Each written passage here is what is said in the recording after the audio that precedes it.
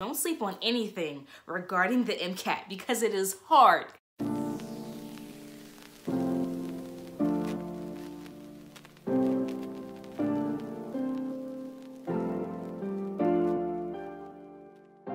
What's going on, future docs in the building? It's your girl Kristyn, aka Krist on Meds, and welcome back to my channel. If you're new here, hello, how you doing? It's good to have you. Make sure you subscribe. Make sure you hit that bell button so you do not miss your dose of medicine, mindfulness, and melanin, okay? Now let's get into this video. So y'all, I dreaded making this video, I'm not gonna lie, but I'm like, the people need to hear it, so let's just do it. We talking about the MCAT, okay? And the MCAT, I have PTSD from the MCAT. I'm just gonna tell you my experiences, because I took the MCAT twice. Oh, no. No. It's real. It was the worst test I've taken in my entire life, but it's okay. I took the MCAT in September of 2018 and in May of 2019. So that was that gap between the two. I made sure I took a few months off before studying again for the second time because, like I said, that PTSD, I was not trying to do it twice. But, you know, God had other plans for me. So I used Kaplan.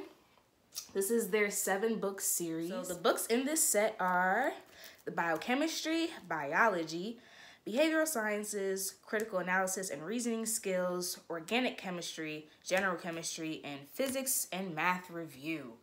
How did I start? Now let's see. First, I made a timeline. I graduated college in May of 2018. I knew I was gonna take a gap year because, I mean, hello, I didn't take the MCAT until that September. But I didn't realize that I probably should have taken the MCAT in like June if I was trying to apply for that cycle to start in 2019. But that's beyond me. I wasn't too familiar with the whole process, and that's why I'm here giving you guys all the tea, okay? I studied for about 3 months. I did a lot of content review, and that was my first mistake. I should have done more practice, but it's okay. These books really helped me a lot. I didn't use Princeton. I did my research before, like I used YouTube, but it just seemed like Kaplan would be better for me. I can't get these books out, so. All right, boom. So this one is physics and math, and, no, whoa, the lighting. Focus. You see, I don't really like physics and math. It's not a lot of stuff I did in here, but you see some things, you know. It was definitely helpful. It's not a huge majority of the test. So if you have a pretty solid physics and math background, then you should be okay. You shouldn't have to crack this baby open as much. But let me tell you, these high yield, biochemistry, high yield, biology, high yield, general chemistry, high yield. This joint, I have tabs in here. Y'all see that? I made tabs. So yeah, these 3 books were probably the most, actually behavioral sciences too, and it's pretty thick, if you can't tell. I did not know where to start. I was lost. I was confused. I was panicking because I didn't want to take so much time to plan and then not have time to study effectively. And they say that you should study at least 300 hours. I think that's the AAMC's like average or at least recommended time. Now, I thought I was an average student or maybe above average, but let me tell you, I needed more than 300 hours.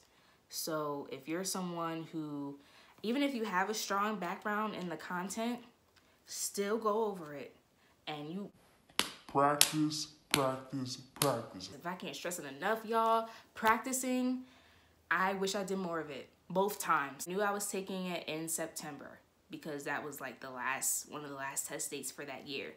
The AAMC does not offer the MCAT every month of the year, so be mindful of that. I think it's January, and then it like skips February, and then March through like September. I read like the whole entire book for, I think, all 4 of these. So that can already tell you how much time that took. And content review, I'm not gonna say sleep on it. Don't sleep on it. Don't sleep on anything regarding the MCAT because it is hard. It is hard. It is 7 hours of silence, concentration, focus, critical thinking, and it's tough. So in order to prepare for it, you gotta do a lot of practice, like practice tests every week, every other week, twice a week when we get really close to the test date, because you have to build up like that endurance.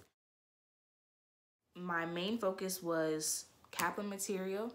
I also use a little bit of Khan Academy because I'm a visual person. Also, I believe when you buy this Kaplan 7-book series, you do get some type of online component, if I'm not mistaken. But if I am, sorry. Please buy the double AMC materials. And when I say you can do the bundle, which is like $250, $300, something like that. If you have the funds, use them. If you have the means to purchase these things, please do it. If you don't, fundraise and get it, because I would suggest at least one like book set, just so you have all that review handy, and also all the double AMC, like I think they have 3 or 4 practice tests. They have like practice packs or question packs. Get those. And they have something else.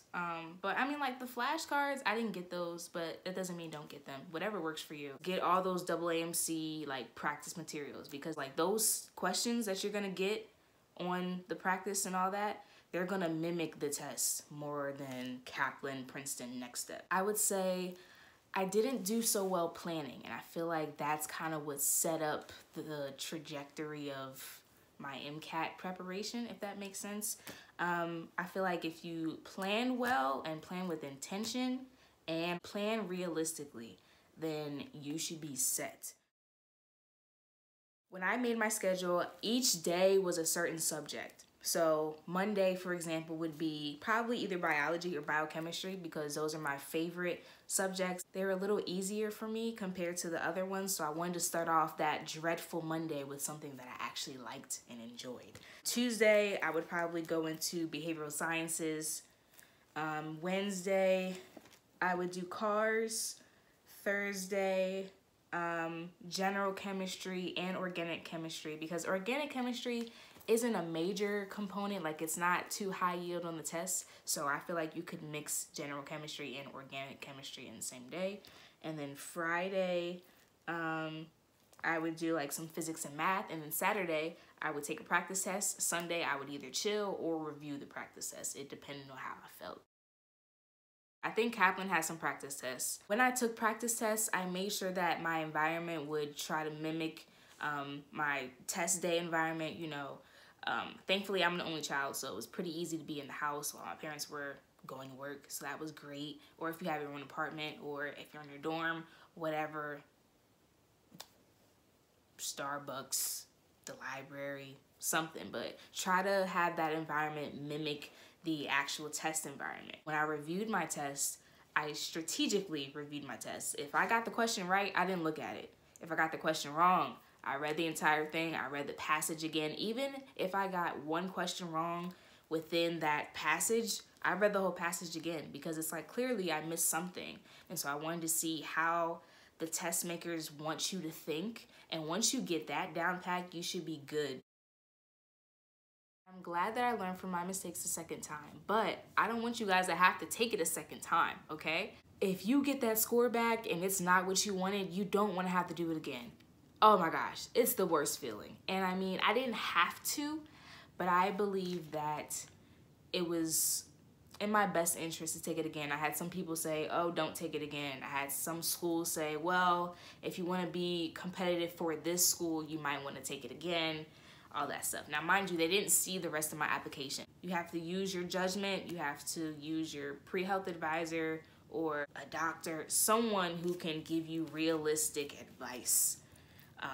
So yeah, I didn't have to take it again the second time, but for me, I was just like, I don't want to miss an opportunity just because I decided to take the easier way out. You know, I didn't want to be lazy. I knew I could do it again. I knew I could do better. So I did it, and I did do better, so that was great. I didn't feel prepared at all for both times, but the second time I did feel more at ease, just because I knew what to expect. I knew that this literally is it. It's above me now. It is what it is. What you get is what you get. So if you increase your score by 1 point, sis, it is what it is. I'm not taking it 3 times, period. I'm not. I just wasn't doing that. So guys, that is it for this video. If you stayed for the entire thing, you a real one, and you might as well hit that subscribe button. You might as well like the video, because clearly it was helpful. It kept you engaged. Help me help you. You feel me? But I'll see you guys in the next video.